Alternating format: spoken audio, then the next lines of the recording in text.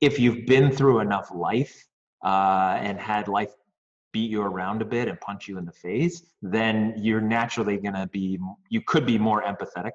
If you don't have that, it's really about asking questions, goes into the curious piece, asking questions, digging deep and getting in the habit of asking questions and the habit of getting more and more curious.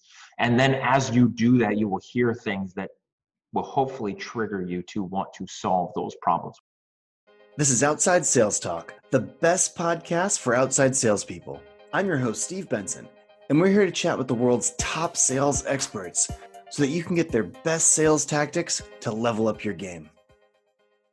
Welcome back to Outside Sales Talk. Today, we are going to be talking about powerful, authentic persuasion tactics to close your next deal.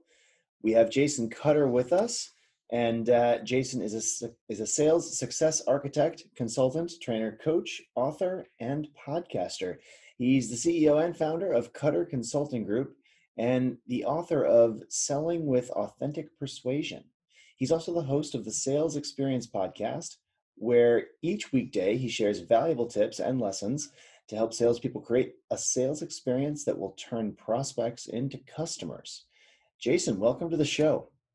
Thanks for having me, Steve. I appreciate that intro. Sounds really cool when you put it that way and put it all together. That's the goal, we short and sweet. So you wrote a book called Selling with Authentic Persuasion. What does the term authentic persuasion mean? So for me, and obviously most people are familiar with those two terms, putting them together, is obviously not necessarily a new concept. For me, it's the combining of the authentic piece, which is who you are, what makes you valuable and powerful and strong in a sales role, let's say. Also addressing your fears, the self-awareness, and what makes you, especially in terms of sales relative to not trying to be somebody else or pretending to be somebody else, but just using who you are to their maximum effect. And then the persuasion piece is all about being a professional and seeing it as your duty and responsibility to move people forward if they're a good fit, and then having a framework for that. The subtitle for the book is Transform from Order Taker to Quota Breaker. And what I see a lot is that there's a lot of people in a sales role are actually operating more like order takers because they're afraid of manipulating or tricking people or having to lie to people to be successful. And for me, I feel that there's a super powerful area in the middle, which is the authentic persuasion piece. And how does this type of selling differ from traditional sales methods? What differentiates it? Well, so if we look at really traditional, what we think of classic sales mode and classic sales models, it's really about getting someone to buy, not necessarily for their reasons, but for yours. It's about the power being in the knowledge and the data and, the features and the benefits. It's about, mirroring can be used in a good way, but it's also about, trying to be that salesperson that you think they want to be or need to be.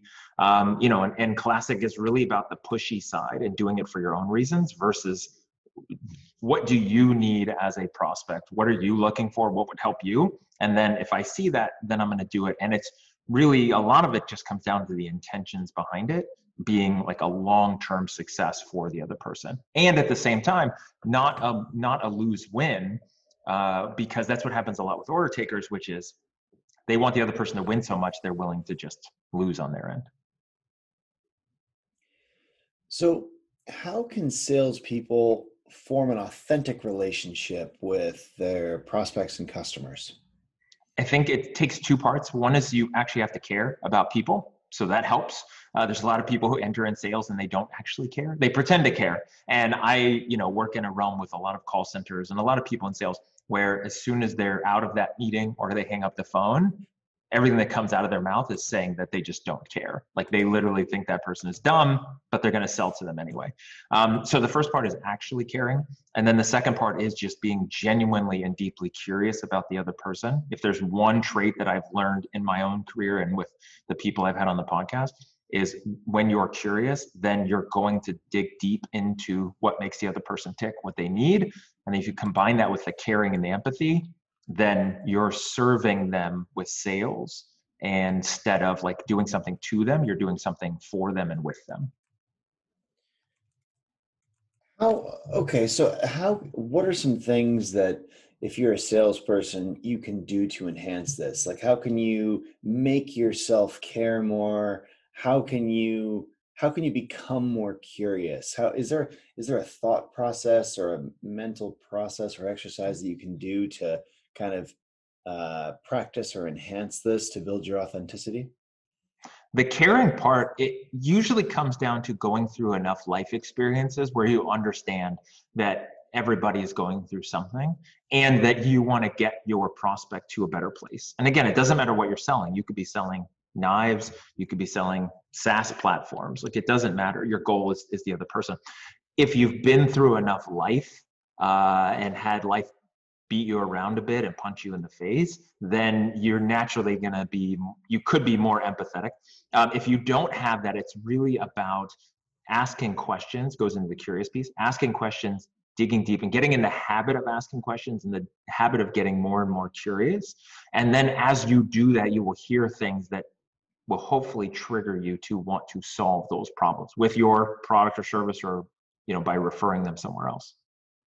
Yeah, we can all develop our empathy skills and become more empathetic. It's only going to make us a better salesperson.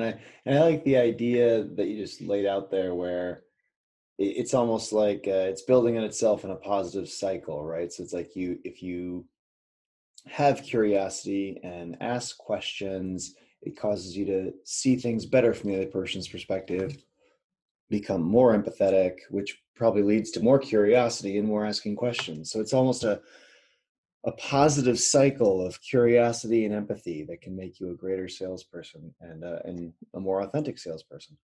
I love Yeah, it. and I think one of the things, especially for new salespeople entering the market, especially if they're younger and they just haven't had a lot of life experience, it's not about age. It's usually just about like experiences in life that kind of you have to go through. But one of the things is I always recommend people is they're going to be more effective if they're actually a customer of whatever they're selling. So if you're selling something and you've never used it or never been challenged by the situation that you're trying to solve for the other person, it's going to be hard for you to relate to them, right? Like if you're selling really expensive vacuum cleaners and you've never vacuumed, you don't care, you don't have a house, you still live with your parents, it's going to be a challenge for you to convey that or to understand someone else's problems. If you've been there, right? Like then it's so much easier to sell because you can relate, right? And you understand what the situation is. And if you can't relate going into it, become a customer if you can, and then get in their shoes and it'll help you sell better. So how can a salesperson say no to a prospect or a customer? What are some thoughts that you have there? When is it appropriate to say no? When do they need to say no? And how do they do it? I think the answer, the first one is that when you say no is when it's not a good fit, right? They have problem X, you only have solution Y. It's not a good fit. And not just not a good fit right in the moment, but long-term. It's not the right thing for them long-term and they should go another route. Whenever that's the situation, then it's really your duty and obligation to say no. The nice thing is that when you tell them no, it will blow their mind because they're not expecting it. Salespeople don't say no. Salespeople only push for the yes, right? That's what everyone's taught. So to say no will really throw off that prospect. How do you do it is really a function of after you've done your discovery or your probing questions or whatever that, investigative, curious phase is, then you get to the point where you're like, based on what you told me, here's what you're looking for. Here's what would help you. And what I always tell them is, let me tell you, I don't think it's a good fit. I don't think what I have is something that would help you. And let me tell you why. And then I explain what I actually do and what I have to offer and who it's a good fit for, explain why it's not a good fit, and then give them the recommendation of where they go. Also keep in mind that the way that I just said that means that I didn't give them my long monologue and my long sales pitch prior to asking my discovery questions. I got to give them some kind of elevator pitch to get it going, but I'm not reading from the brochure prior to knowing if it's a good fit or not. And if it's not, then I'm just going to point them in the right direction. And depending on what you're selling, also leverage that into referrals. So I have a chapter in the book where it's all about saying no and the power of that. When you tell somebody no, they're going to want to tell all their friends and family about you because they might be a better fit and they feel like they can trust you because you're like an actual honest salesperson. So important. Why would you say it's important for salespeople to know their intention when they start a conversation with a prospect? It all comes down to intention. Like, is your intention to help other people succeed with your product or service or just in general? Versus, a lot of people get into sales because they just see the dollar signs. They see it in, Boiler Room, Wolf of Wall Street, Mad Men type of framework where they go, yeah, I want that, even though none of those turn out well for anybody. But, they watch the first parts. And so, what is your intention? Because if your intention is to help other people and you see sales as a profession that you can do and as a service to other people, then that will come through in your conversations. The prospects will pick up on that. It also helps overcome any issues when they think that you're pushing them too hard. If your intentions are clear that you want to help them, then it's such a different place and it affects what you say and then also how they react. So what are some good intentions? So helping the customer, you mentioned. What are some good intentions that a salesperson can focus on or make their reason to that they kind of wrap their head around when they're trying to make a sale? I think the biggest one is just coming from a place of both service and abundance. And it sounds weird sometimes, right? Like if we're talking about sales, you should be of service. They think, okay, well, this is not like a nonprofit. I'm not, trying to do charity work. I'm trying to make a good living. And I agree. And I think you can do both. When you serve other people and you provide value to them, when you're selling something that could help them, sky's the limit on the value. And the more effective you are at helping people and being of value to them, whatever, again, it could be knives, it could be vacuum cleaners, it could be, solar panels. The more value you can create for other people, the more you're going to get paid. It's just how that works. So the intention is to serve and then also abundance coming from the place of there's 8 billion people on the planet. You don't need all of them. How many do you really need to be successful in your selling career? And then based on that, do the math. You don't need to push everybody. And so there's more than enough people out there for all of us to help and serve and sell to. And the other thing is to help people understand it too, is think about, if somebody were to sell to your grandma or to your best friend or to your parents, how would you want them to do it? How would you want them to treat them? And how would you want them to handle the sales conversation? And what intention? And that's usually the best way to act on your own end. So when you say abundance, you mean there's lots of people I could be selling to, and so I want to make sure that if I'm selling to I can say no to this sale because there are a lot of other people that I could be selling to, which is kind of a different message than I think, a lot of sales teams, different philosophy than a lot of sales teams adhere to, which would be, let's convert as many of our leads as possible. You're saying more, it's an abundant world. We should say no to people that aren't a great fit for us and point them in the right direction. And it's fine because it's an abundant world. And long term, that'll be better for everyone, including us, even though short term, it might cost us some deals. Yes, with a very strong caveat that you also have to be careful, because I see salespeople who fall into the abundance trap, which is, hey, there's so many people out there, it will happen, I'll find the right people. And it's kind of, the self-help abundance mode where, if I just sit on the couch and think happy thoughts and meditate, like it's all just going to come to me. Like, no, it still takes a lot of action. And so the abundance part really also comes into play when you're having conversations, which is, I want to push you forward to buy if it's a clear, it's a clear yes, like you should buy from me. And I'm doing it because I want to help you, not because I'm desperate, not because of commission breath. So it's not necessarily there's plenty of people out there and I don't have to push you forward. It's more of, why am I pushing you forward? I'm pushing you forward because it's the best thing for you.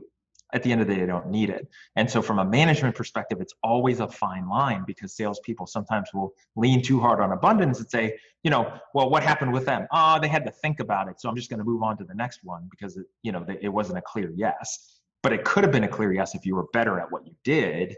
and came from a place of abundance with the right intention. So sometimes it's a dangerous game where I see salespeople lean too hard on, let's just hope. You said something that I've heard before and think is so funny. Commission breath. I love. It's true, right? And Classic. really, if you relate it to, I look at sales in the same way of courtship and dating. When somebody is desperately single and desperately trying to ask somebody out on a date or get somebody to date them, it's very unappealing, and it comes across a different way than somebody who wants to genuinely learn about the other person and see if it's a good fit, maybe go on a date and see where it's going to go to, versus 2 a.m. at the bar and they don't want to go home alone. It's just this terrible, kind of attack. And I feel that's what salespeople do a lot. Absolutely. What role does listening play in authentic persuasion? It's so important in empathy, and so I feel like the two are closely related here. What would you say? What role does listening play, and how can you be a better listener to authentically persuade better? I think listening is all of it in those sales conversations. The framework that I teach is, it's rapport, and then it's empathy, trust, hope, and urgency. So those 5 parts of a sales success fundamental, which is present in every sales conversation in that order, but in some at some rate for each Say that thing again: empathy, rapport, hope, and urgency. Rapport, empathy, trust, hope, urgency. REFU. I've never been able to get it to spell anything else because those words are just so perfect. Like I can't come up with a different acronym. So rapport, empathy, trust, hope, and urgency. And you've got to do them in that order. You've got to do them completely. If you go straight to urgency, you just sound like a desperate salesperson. If you're just about hope, then it sounds like a hype man. If you spend all your time in rapport, like you're just going to be in the friend zone and it's not going to work. So it's really that problem. And again, you can apply this to literally any sales process, any sales cycle, any conversation. But the empathy part is that discovery. It's the asking questions. And the reason why that builds empathy is that people don't care how much you know until they know how much you care. And people generally feel like you care about them when you listen, when you ask questions and then you listen. In general, except for the demo presentation of a sale, salespeople should be talking 1/3 of the time. Prospects should be talking 2/3 of the time. And so then that what means is you're listening twice as much. And my grandma used to say, 2 ears, 1 mouth. Listen twice as much as you talk. That's why we're all built that way. But most people don't do that. And so you ask questions, you listen. And how do you get that? How do you do that successfully? The key is most people listen. When they're not talking, they're thinking about what they're going to say next, and they're thinking about their next strategy. Instead, where you want to get to in your sales career is just like any conversation, which is I ask a question, I'm actually listening, and I'm not thinking about what I'm going to say next or strategizing or thinking about my next part of the pitch. I'm just listening, and then I'm going to respond. And that takes a lot of self-awareness, confidence, and just trust that you know what you're talking about. Like this conversation here, right? Like you're asking me questions. I'm not thinking about, what the next question is, what I'm going to say next. We're just going back and forth. And that's really where you want to get to, because then it's authentic conversation. You can show them empathy because you don't have to talk all the time. Yeah, I think it's important that people are comfortable taking pauses. Like you almost have to pause and think if you're really listening to someone, and it almost shows that you're really listening. Like if you follow up with the next question on your list and you're, as soon as someone stops talking in a sales call, they can tell you're not really listening. It's almost like you need to process what they're saying and allow yourself that time to process. And they kind of they expect it. It's a normal conversation, right? They expect you to have to think and for a second and kind of, ask them the next question about the thing that they just said and make it a natural conversation. Too many people are too scripted, I think. I think it's too scripted. And I'll tell you, I know on personal relationships, so outside of sales and business, I feel like a lot of people just don't listen, just in general. And I don't know if you can blame social media, online. I mean, we're talking pre-pandemic, but I just feel like when you're having conversations with people, people don't care. Like they want to talk about their own thing. They're not asking questions. When you interact with somebody who asks you a bunch of questions and actually seems like they care about your answers and want to get to know you, it feels amazing. It also feels weird because it's not as common, I feel like, as it used to be. When you do that with your prospects and you're that one who listens, literally you can do the whole conversation without having to pitch anything, and they will trust you. They think you care. And then whatever you say after that point, they'll go along with because they trust you. And why? Because you literally just stayed quiet and then responded appropriately. Could we go over a few of these, like the things that you like, key quotes that you would say to, and key things that you would do to build, or like I see I can kind of visualize the flow between these things you're talking about: rapport to empathy, to trust, to hope, to urgency. Like, but there are some hiccups in there that I'm not sure how you, like, creating urgency while not ruining the trust, and like, how could you just kind of walk through that talk path? Like, oh, to build rapport, these are some key things to keep in mind. On the empathy side, it's, this listening, etc. On trust, could you just kind of take us through your thoughts there? Sure. So the rapport side, most people are familiar with. The goal of rapport is to get people warmed up, get the conversation going. Finding some common things are good. This is what I teach, though, a lot, is to make it authentic, because there's a lot of people who build rapport and they're doing it from this fake and phony surface place instead of actually caring and actually wanting to getting to know and then having common ground. The best way to build rapport is to be interested in people, because you want them to be interested in you. And the best way to be interesting is to be interested. So the key is to just be interested in the other person, not sales, not their problem, not how you can sell them, just them as a person. Like, tell me about you. Like, how's your day? Just the general stuff that you would do rapport. The key is then to build it and be authentic and be real. Just be a human. Like, literally, that's what I tell them. When in doubt, just be a human. A, do the opposite of what you think a salesperson should have to do. And then B, just be a human. If you do that in the rapport part, it's great. The key is, though, is to do the right amount of rapport for whatever you're selling and the other person needs. Because some people need lots of rapport to warm up. Some people instantly, best friends, let's go, let's have the conversation. So you got to be careful not to be like, I've got to do 4 minutes of rapport and then I've got to do this. Like, you got to be able to flow. And then you got to transition out of it and you got to go into the empathy, which would be the discovery part, right? And transitions are so important. This is where a lot of salespeople fail, is to make that transition, which is, hey, I appreciate you sharing all that information. Now, the next part is I want to get to understand your situation and what you're dealing with now. And I want to ask you some questions, try to figure out if what I have available would be a good fit for you. So what I want to do is ask you some questions and then just go into your questions, right? And set it up, tell them why you're going to ask them, what the purpose is, what you're hoping to find. Hey, it's not a good fit for everybody, so I want to ask questions before wasting any more of your time. Boom, go into your next part. As far as the rest goes, really, I'm telling you, it all hinges on the question asking, discovery, probing section. When you're talking about the trust, when you're talking about the hope, when you're talking about the urgency, it all comes on that.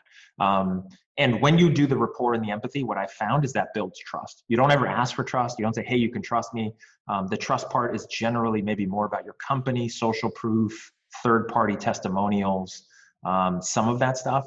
And then the hope is all about how you're going to solve their problem. But again, the only way you can know that and be specific and strategic is when you ask questions and you know their problem. They have this problem. You can solve it. Hey, I've got good news for you. Based on what you told me, this is why I think it's a good fit.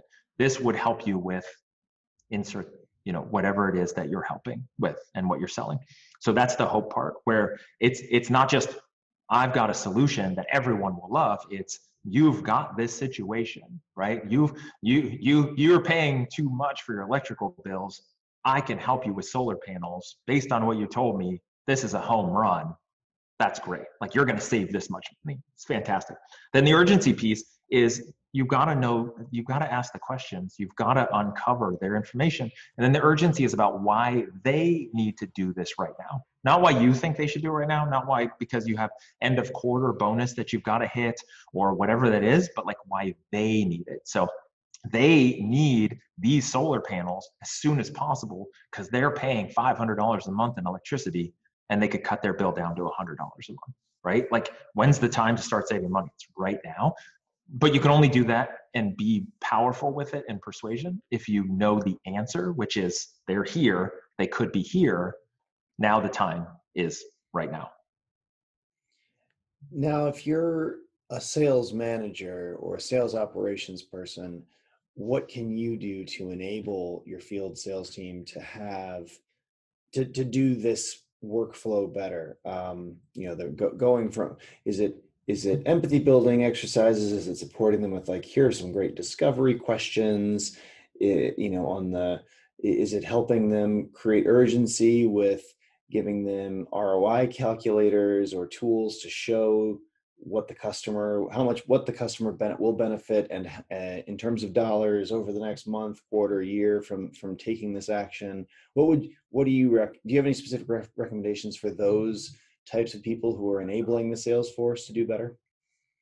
I would say all of those things you said. I generally what I'll do with sales teams that I'm working with that are struggling is we'll work backwards, which is let's look at what your solution does for the end user, right? So I'll work with some SaaS companies where they're selling software as a service and they're selling it to marketing managers. And the teams I'm working with, they've never been a marketing manager. They don't even know what a marketing manager really does. They just know what they're selling to. And it's like, okay, let's understand the problems and the challenges and the stresses of that person. And then let's work backwards and be like, okay, so here's the questions you would ask. Like, here's the end result we want to get to, and then fill in those gaps. So like you said, the ROI calculator, it could be the discovery questions, it's the practicing, it's getting enough things on deck, which is like testimonials, third-party stories, social proof, having that in the toolbox, and then really helping the team understand, like, here is the end result. Here's what we want. Here's who it's a good fit for. Here's what it means to them. Now, here's the framework. Go through these stages and then get there. And then the rest of it's the tools in the toolbox. And then also helping them understand, like, every conversation will be different. Don't try to put it in the same process. Like, I'm a big one on scripts. Some of it should be scripted, like transitions. Then the rest of it, you've just got to adapt. That's why we're using salespeople and not robots. And they can't just order it online. If they could, they wouldn't need you. That's right. Yeah. As you were talking, I was reminded of one of my best sales reps. This guy that he was a field salesperson for 20 years, and so when he started working at Badger and selling Badger software, he just picked it up right away.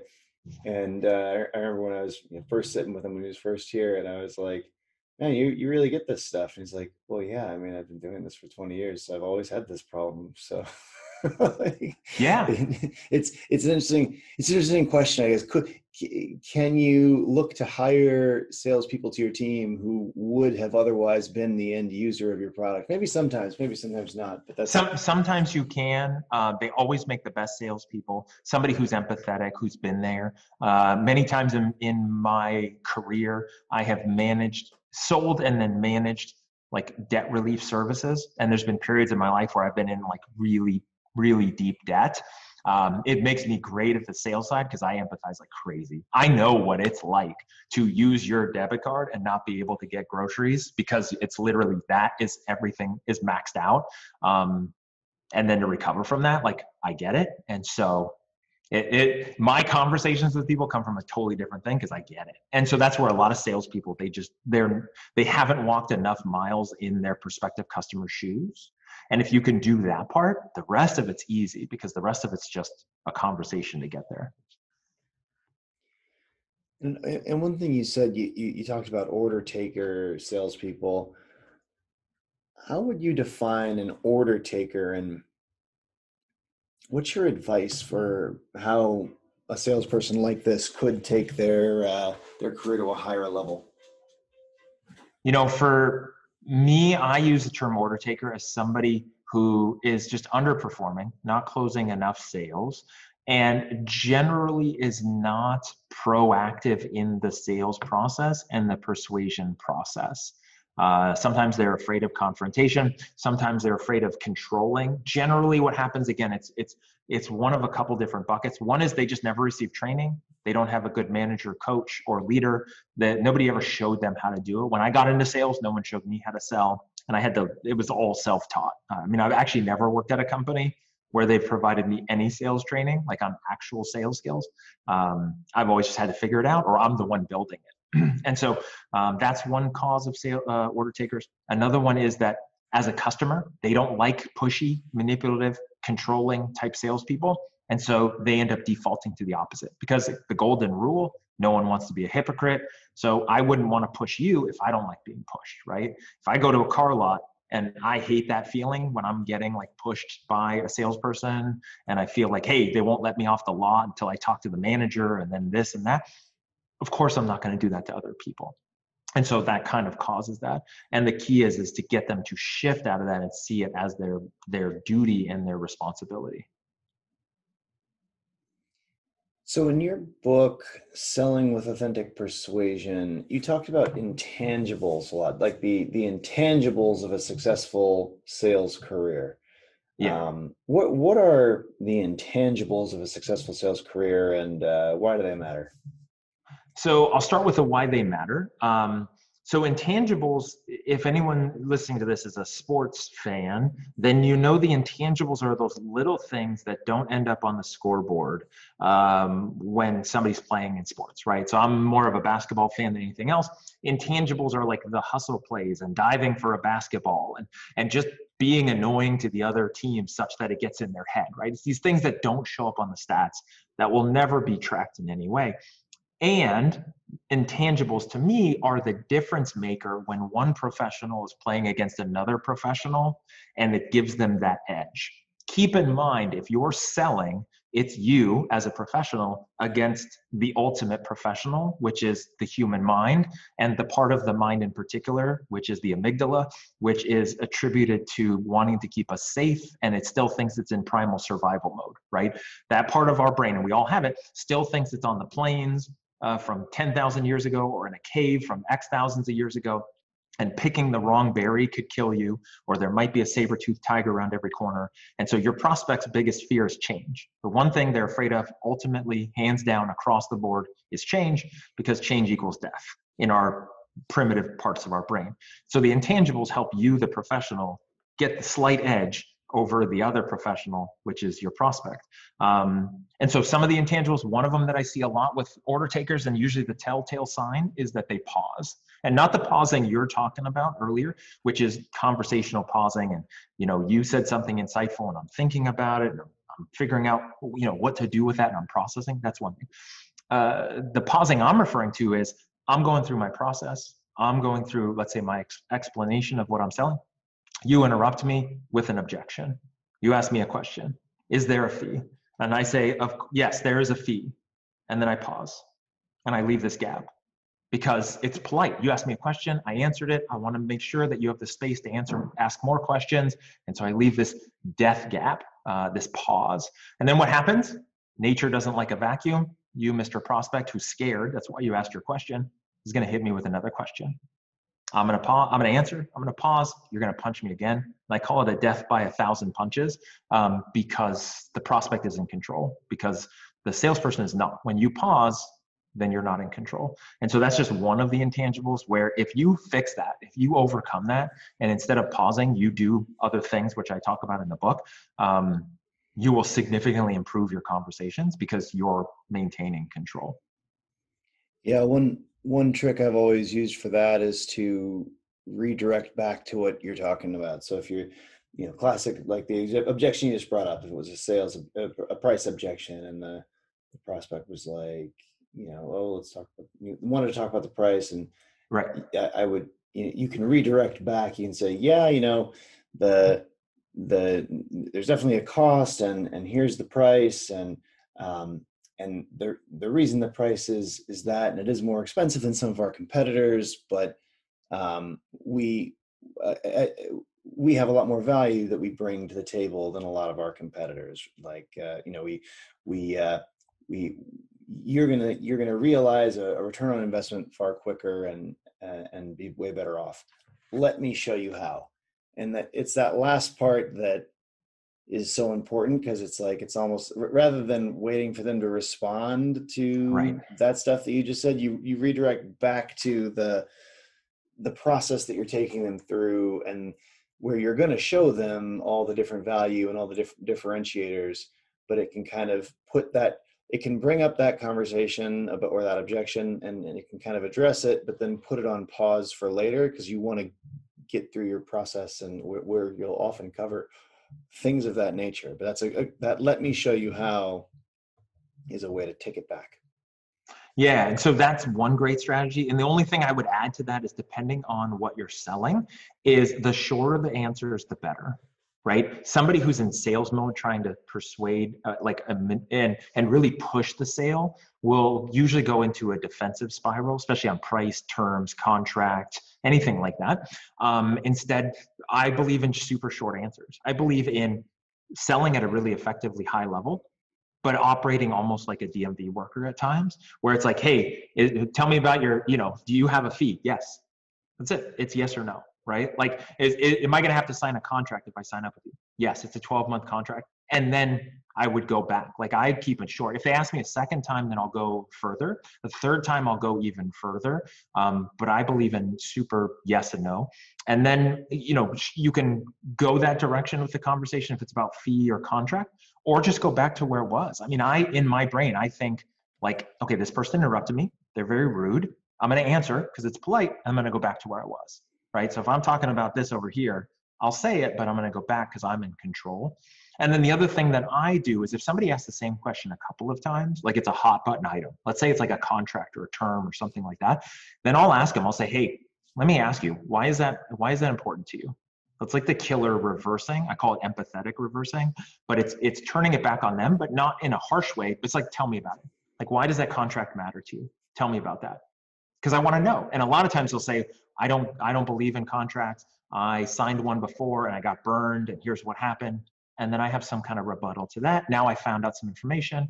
I can address that, tell them why we're different, tell them why they don't have a choice, work with them, instead of just, rambling about the terms or something like that. Mm-hmm. I like it. So you can kind of elicit the real objection behind the objection. There always is, right? And I'm used to dealing with sales where I'm getting social security numbers, I'm getting banking information, I'm trying to help somebody financially. And so usually those things trigger people. Like, I'm not giving you my social security number over the phone. And it's like, I totally get that. Tell me about that. And they're like, yeah, my aunt was a victim to fraud. Okay, great. Pull up your computer. Let me show you our BBB site. Let me show you this. Let me show you this. Let me show you this. Let me show you why we're the good guys and why this matters. Instead of just throwing that out there, with a lot of salespeople do, they just instantly go to these other things. Just tell me like the real reason, and then let's talk about it. Well, the next section of today's episode here is sales in 60 seconds. So quick questions, quick answers with Jason Cutter. Jason, in your opinion, what is the most important component of selling with authentic persuasion? For me, it's about understanding that it's your duty and responsibility as a sales professional to help other people. And when you make that shift, then you see yourself more as a professional, like a doctor who's helping people, instead of something you're doing to other people. And that changes most everything for a lot of salespeople. And what makes authentic persuasion so successful? I think people want to buy from other humans, and people need help. Again, if they didn't need your help, they would just order online now. Everybody can order anything online. And so if they're talking to you, it's because they want some kind of help from a professional, and they want to deal with a human, not a robot, not a slick salesperson. They want to deal with somebody who's authentic and there to persuade them and help them. People don't need knowledge anymore. People know more about you and your company and your product and your competition than you do. It's all in their hands. What they need is your wisdom. And if you can do that with authentic persuasion, that's what prospects are looking for the most. What would you say the biggest challenge is when it comes to selling with authentic persuasion? I think most people have a hard time in the beginning believing that that's the proper way, right? Because we're all taught, or we all see and think what sales success looks like and what it takes to be successful. Hey, if I can show you how to save $500 by Friday, is this something you'd be interested in doing today? Like that kind of mode is what's perpetuated for a lot of salespeople. And they just don't believe. They don't believe that, hey, if I'm just me and I do it because I care and I'm willing to push people the right direction and tell the wrong people no, that that will work. That's usually the hard part, is getting sellers to trust that there is a way that that works. What's your top tip for using authentic persuasion to generate new business with existing customers? So I think the thing is that you've got to know the deepest level things from that empathy, discovery, probing phase, and then apply that in those upsell, resell, lifetime value, extension kind of conversations. If you don't know those questions, then you're just hoping, or you have to start all over. But if I call you up and say, hey, Steve, I know we talked before, you had signed up. Hey, I've got this new thing. I remember when we talked before, you had shared this, this, and this. I'm thinking this would be a good fit for you. You came to mind. Then it's a done deal, because now I'm an advisor who cares, remembers something about you, and I have something more that could help you. If you don't have that, you're going to have to do that phase all over again and just restart. It's fine. Ask questions, dig deep, and then just sell them like it's a brand new person following that framework. From your perspective, what are the characteristics of a successful salesperson? Like if we're looking at traits, being open and willing is a huge one. There's a lot of salespeople who aren't open and willing, and it's really about wanting to learn more, being open to new ideas, and also being open to feedback, right? Like professional athletes watch a lot of game footage so they can get better, right? They critique themselves, their coaches critique themselves. And so good salespeople listen to their calls, watch recordings of meetings, whatever it is, so that they can optimize and get better and just keep performing better, right? It's about having coaching. And then they're curious, they're creative, they're persistent, and then they're authentic. Those are the 5 traits that I put. If you have those, or you can keep working on those, you'll be successful in sales. And as an actionable takeaway, what should the field salespeople listening today do as a first step towards getting started with selling with authentic persuasion?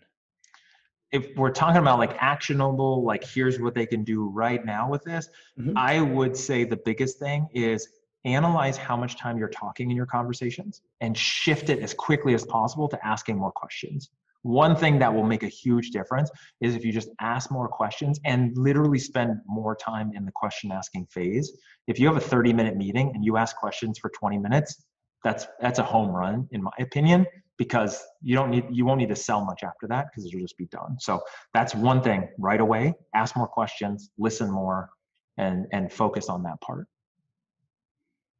All right. Well, I'm going to try to summarize some of the wisdom that you've given us today here. So first thought, authenticity in sales is all about using who you are, what makes you valuable, and what makes you strong in your sales role to help you sell. So care about your prospects and customers and be genuinely curious about what it is that they need. Ask questions and dig into what your prospects and customers really care about.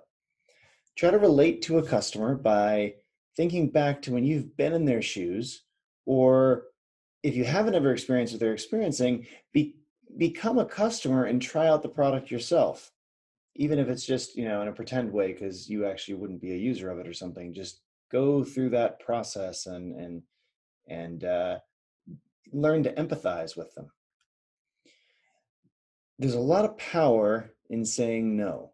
So when you've spoken with a prospect and you realize they're not a fit, don't be afraid to say no. It's better off for everyone. Everyone's better off if you do that, and this will stand out to them, and they'll be more likely to refer you or keep you in mind in the future when they will be a better fit. Salespeople should think about their intentions before every sales call. So good intentions, you should aim to be helpful and to provide value to your prospects in every call. Authentic persuasion includes rapport, empathy, trust, hope, and urgency. Rapport is about finding some common things to talk about and making sure that you're interested, engaged, authentic. Empathy is focusing on the discovery phase, taking time to listen to what your prospect or customer is saying rather than thinking about what you're going to be saying next. So really focusing in on the listening and putting yourself in their shoes. Rapport and empathy will help you build trust. Hope is helping you have to get your prospect to see how you're going to solve their problem. Urgency is your prospect needs to understand why they need to do this right now. So be authentic and understanding why they need it now and not why you need it now. Take time to understand who you're selling to and understand the pains and challenges that they experience. Then go through Jason's framework with some added tools like one-pagers and that describe things and ROI calculators that can help show a customer why something is going to benefit them and how much it's going to benefit them and over what period of time. Intangibles can help you get an edge over your prospects. Use these intangibles to keep control over the conversation and even handle objections that your prospects may have. Jason, this has been some absolutely fantastic wisdom for our listeners. Where can people read more about your work and how can they reach out to you going forward? Thanks for that. The best place is jasoncutter.com. If you go there, it's a hub for all the different things that I have. There's a link for the book. If anyone wants to set up a time to chat with me and talk about sales and see if there's anything that I can do to help them with their sales process, there's a link in there. I'm also very active on LinkedIn, and you can find me on there as well. When in doubt, you can Google me. I'm the #1 ranked Jason Cutter on Google, so that's easy as well. Great. Well, Jason, I appreciate you being here. And this has been an absolutely great episode of the Outside Sales Talk. If anyone can think of any other sales reps that would benefit from learning the skills that Jason's taught us here, please forward this episode on to them. Take care until next time, everybody. And Jason, thanks for coming out. Thanks for having me.